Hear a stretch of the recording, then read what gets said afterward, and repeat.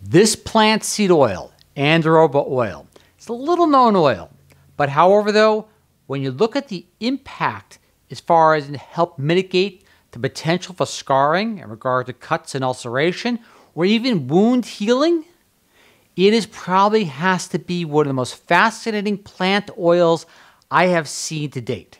Now, the scope of this particular research is regard to, or reference to, oral mucositis.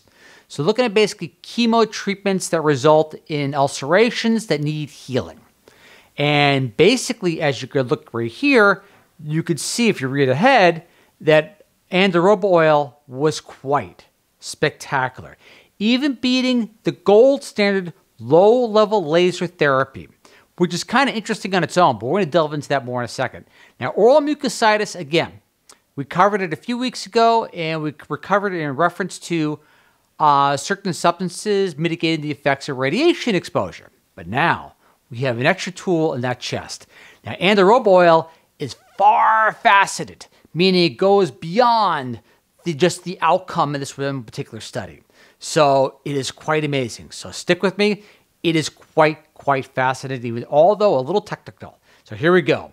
The chromatographic constitution of Andiroba oil and its healing effects. Now we're going to read that one byline there. The Andiroba extract in wounds provides acceleration in the healing process with the increase of contraction rate and local re-epithelialization, resulting in the complete closure of wounds. Again, on par with the gold standard, the LLT, low-level laser therapy. To proceed, the low-level laser therapy is the best standard treatment and most efficient method in treating OM, oral mucositis. Similarly, the Andiroba oil presents a great potential for the treatment of inflammatory diseases.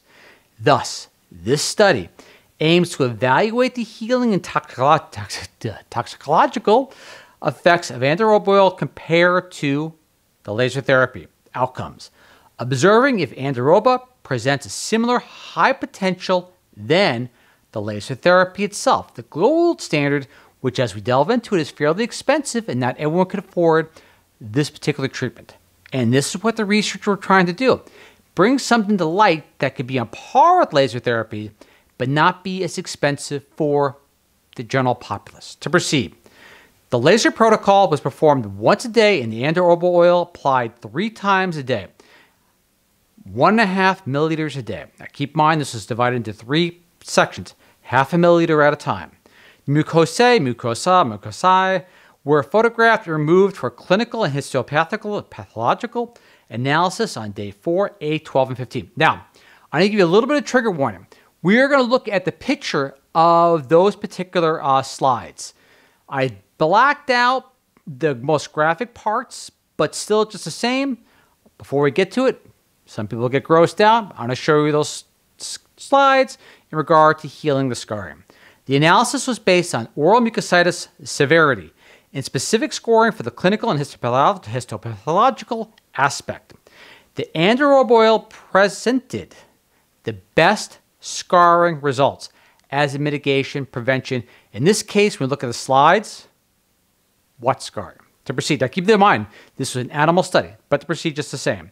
Even considering its efficiency proximity to the laser treatment. Here we go. I'm going to show you the slide. Here we are. I blacked out the most, I would say, grotesque aspect for the general populace, but the bottom 2. Now, if you're looking at the left corner, day 15, you have to keep in mind that was an open wound. If you look at the comparison to laser, the combination of laser and Andiroba oil, which ironically, even though laser and Andiroba oil did better than the control, it did not do better than either one on an individual basis. So they kind of conflicted. And obviously, if nothing was done, as you see, day 15 in the control, healing was quite But again, I know it's a little grotesque for some, but if you look at the oral mucosae, however you want to pronounce it, on day 15 in the bottom left corner, you could barely even know, unless you knew about the study, that there was even an injury there. This is what makes Andiroba oil really quite spectacular. We're going to delve into how it works, but at the same time, I want to look at how the laser light works as well, so you can get an idea how to compare. The low-frequency laser therapy is considered a gold standard, and this is why it's so incredible, because it beat the gold standard. Somewhat. So here we go. In oral mucositis, due to its efficiency in the process of healing acceleration, promoting inflammation and pain decrease, which is kind of interesting because promoting inflammation to heal a wound, kind of reminiscent of prolotherapy. Ancient Egyptians, 3,000 plus years ago, Hippocrates, about 2,600 years ago? No, that's to be 2020, maybe 2,400 years ago or so. But that's exactly what it is.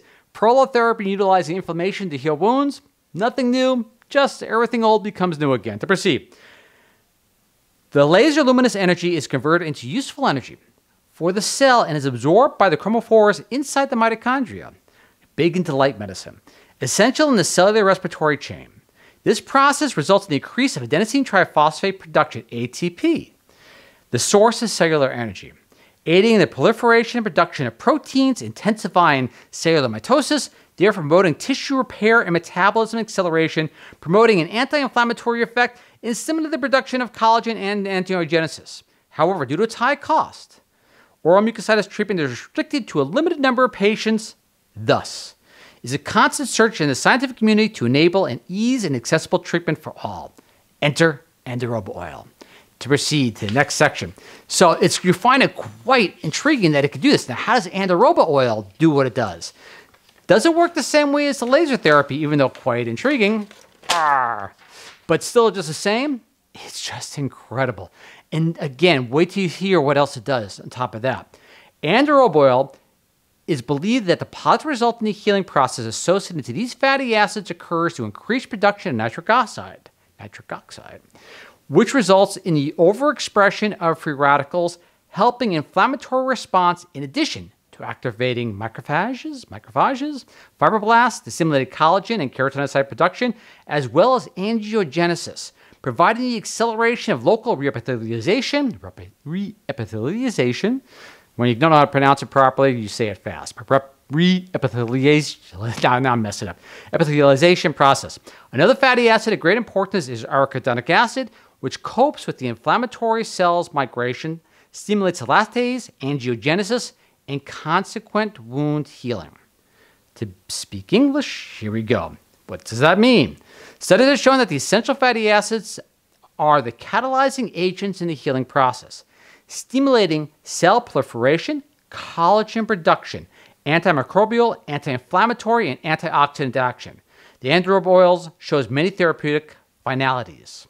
Weird way of putting it, but still just the same. Due to its natural repellent, Andiroba oil is used as a bug repellent in many parts of the world on top of that. Dermatological properties, as well as excellent anti-inflammatory, antibacterial performance, wound healing activity, anti-parasitic. To think about it, for people with ringworms and things like that, I'll know that's publisher bias, but be curious.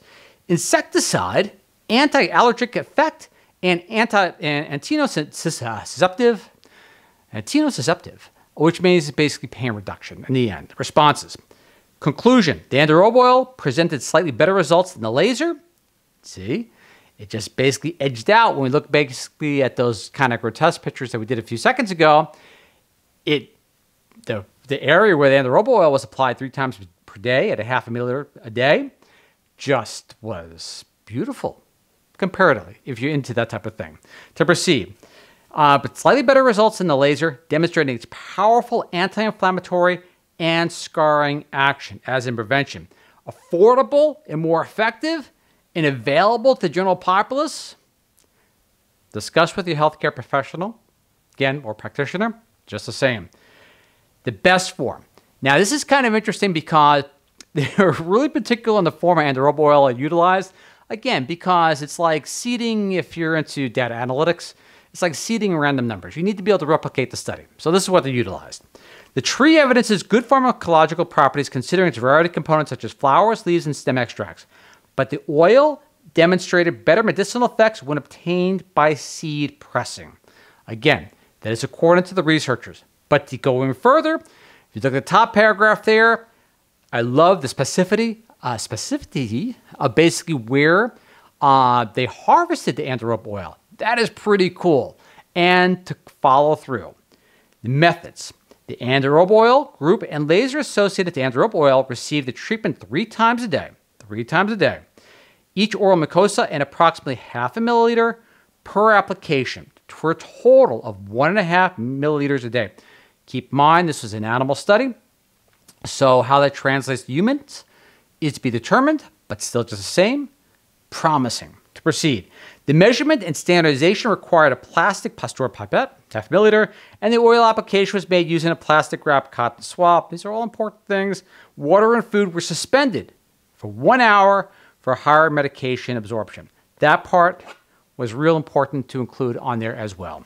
But again, what I'm going to do, trigger warning, I'm going to show you that one graphic one more time so you get a better appreciation basically to how astounding the effect was in this particular animal model. Let us begin. Boom, boom. And you see, bottom left corner, day 15, Andiroba oil. That is so promising for so many people being treated for certain ailments. Now again, the ulcerations were caused by traditional cancer treatment medications.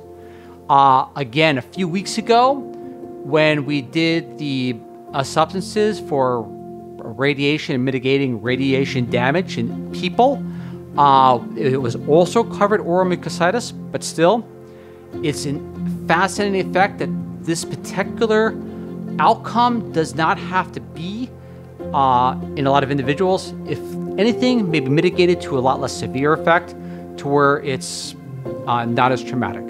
But again, incredible information. You got to look at what the researchers did. They said, hey, this low-level light laser therapy is great, gold standard, regenerates the ATP, creates inflammation, reduces the pain over time, so on and so forth. But not everyone could afford it. So what can we find that's out there, does require a complicated processing, production process that is available to everybody at a low cost for those so they can afford it and reduce the likelihood of having to endure such a negative outcome in regard to certain treatments or anything in regard to potential scarring, wound healing, and so on and so forth. Again, this is an incredible oil, not well known, Andiroba oil, but I hope we bring attention to it. And wow, all the people we can help. I even ordered some for myself, even though I won't say any company, just because, you know what? I have a lot of shaving accidents, so I want to see how it goes. Again, gratitude to the researchers. They did all the work. They're the ones that did all the research, the detective work. I just basically bring it to you.